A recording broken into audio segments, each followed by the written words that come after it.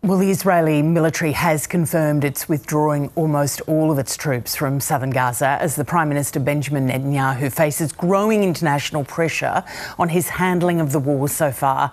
For more on the situation, we're joined by Karyn Beattie, who's the team leader for Save the Children in Gaza.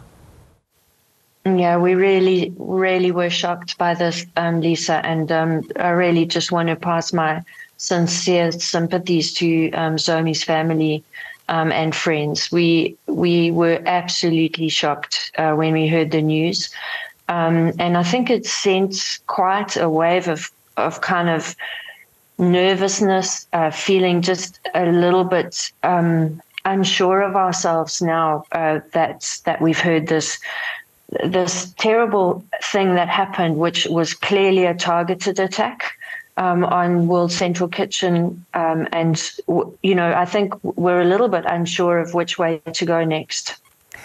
What does it do to your confidence in the system of alerting Israelis to the fact that you are aid vehicles moving through Gaza? Yeah, you know, the World Central Kitchen incident is not the first. There have been others where it's mostly been actually static facilities, buildings that have belonged to MSF, etc. And so, you know, we've seen that, and that's made us quite nervous. But I think that this just sort of brings it to a new level of realizing that it was such a failure that they didn't just sort of target the first vehicle and then realize the mistake. They just continued. So that information was absolutely not with the operator of that drone at that time. And I think none of us really understand exactly what happened or why. So it does leave us feeling a little bit vulnerable. How have the deaths changed how you're operating on the ground day to day? Actually, so far for us, it hasn't really changed much. Because we can't really see anything from that incident that we can learn. So, you know, to be able to change and adjust our own actions. We have never traveled at night. So that would be perhaps one thing we would have done, but we've never done it. So it's not, you know, it's not something that we need to amend. So we're continuing and trusting that our reporting into the system will somehow get through to the correct people.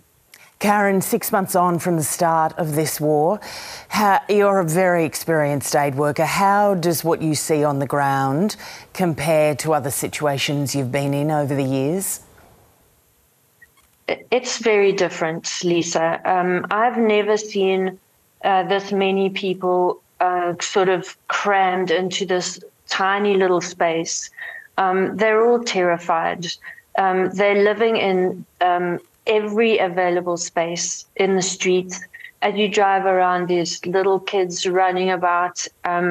There's people walking in the streets because there's literally no space.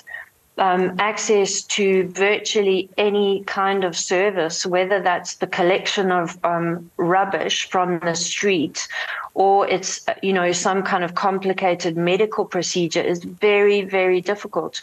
So I think it's because of the concentration of people that are in this tiny little space and the fact that you are so aware of their complete dependence really on humanitarian aid.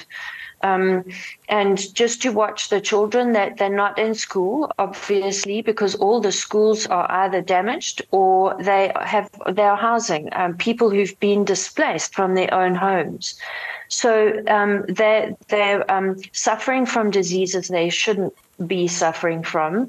They're just all over the place, which creates huge protection problems for them as well. They're just very vulnerable. And so it is different from a lot of the other contexts that I've worked in.